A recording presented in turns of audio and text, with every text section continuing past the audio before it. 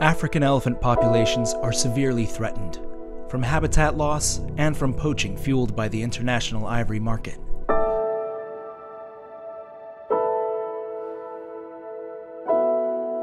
We're losing elephants at an alarming rate. The statistics that are coming are 100 elephants a day. Scientists estimate that in the 1970s, the area occupied by elephants spanned the African continent and included 1.3 million forest and savanna elephants. Today, the known elephant range is much smaller. How many elephants remain and precisely where they live is not clear. Collecting this information will help focus conservation efforts on areas where elephants are in danger. How many, Cal? I said 8, but it could have been 9. We were given this remarkable opportunity to conduct the Great Elephant Census, to count elephants across the continent of Africa, because their figures are unknown. Thanks, Alex. Mike Chase is principal investigator for the Great Elephant Census. The aerial survey covers most of the range of African savanna elephants. The intensive 2-year effort involves over 100 researchers in 20 countries and is scheduled to be completed in 2016. We'll be flying thousands of hours in a fixed-wing aerial plane. It requires a lot of logistical planning and the support of governments to allow us, to give us their permission to fly over their countries to count these elephants. In aerial surveys, researchers divide the total census region into survey areas. Different teams then count the animals in a survey area from the air, taking either total counts or sample counts. A total count is when all the animals seen in a survey area are counted. Counting every single elephant in all survey areas is not practical on such a massive scale. The Great Elephant Census teams have instead opted to take careful and consistent sample counts. Using this method, only animals found in sections of a survey area are counted. The resulting numbers are then used to estimate the overall counts based on a mathematical algorithm. The sample count is the most reliable method we have to estimate elephant numbers over a very large area and at a fraction of the cost. Seems to be easier. I'm here as a technical advisor to help set up the aircraft and to audit the processes of getting the data. My job is to make sure that we absolutely trust the data that's coming in. So setting up a sample count is much more difficult than setting up a total count. A sample count is sampling this small area next to the aircraft on each side, and you're multiplying up the density that you find there to the whole area. Each survey area is marked with parallel lines, called transect lines, that run perpendicular to major landscape features, such as rivers and mountain ranges. The aircraft then flies along the transect lines from 300 feet above the ground. 2 researchers, each looking out the left or right side of the plane, count animal sightings within 150-meter wide strips on both sides of the transect line. Too high? To delineate the counting strips, the team attaches 2 measurement wands to the plane. The observer sitting inside the aircraft can see out through the wands, and that we call counting strip.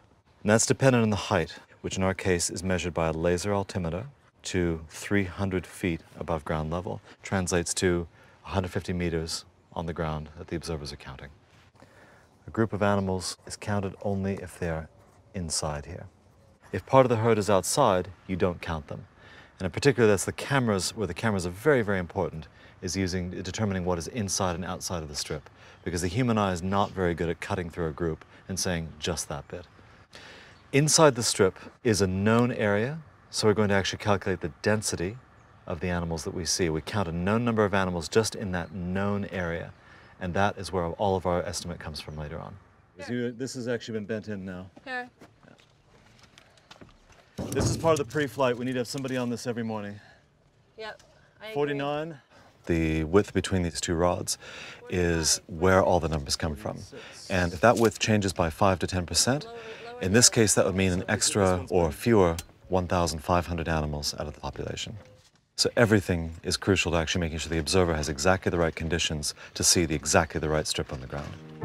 Following these standard protocols is critical for consistent data collection, when several research teams and partner organizations are involved. At the beginning of a transect, the pilot and Mike, as the co-pilot, will say, start transect, and the observers will actually then focus. They'll get into their exact right position and watch for the next half hour. Every animal that comes up, they press a button to trigger the photo and to call out the numbers that they see, call it the species. Elephant bones, Mike. Gathered. Okay. Yeah, I would say a 4 and 3 giraffe. Nice. The team is in the air for about 3 hours to complete a particular survey area. You often don't see animals for hours at a time. You're sitting in a buzzy little airplane that's incredibly loud. Sometimes the heat is 53 degrees in the aircraft and you can't move. It's incredibly hot, uncomfortable, and difficult at times. Not for the faint of heart. Oh, wow. What is it? 11 elephants breeding herd. Okay. Voice recorders capture the numbers, and GPS-equipped cameras are used to verify the observers' sightings. Well, it felt really good to be up there. A little dry still, very dry. It's really nice to see the elephants. Big bulls, lovely big bulls. Some decent numbers. Transect 2 is 17 through 28. Data collected during each flight is entered into a database.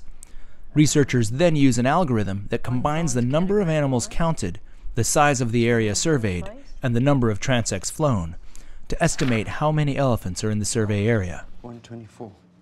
318. The numbers collected for all survey areas will then be added up to determine the total savanna elephant population.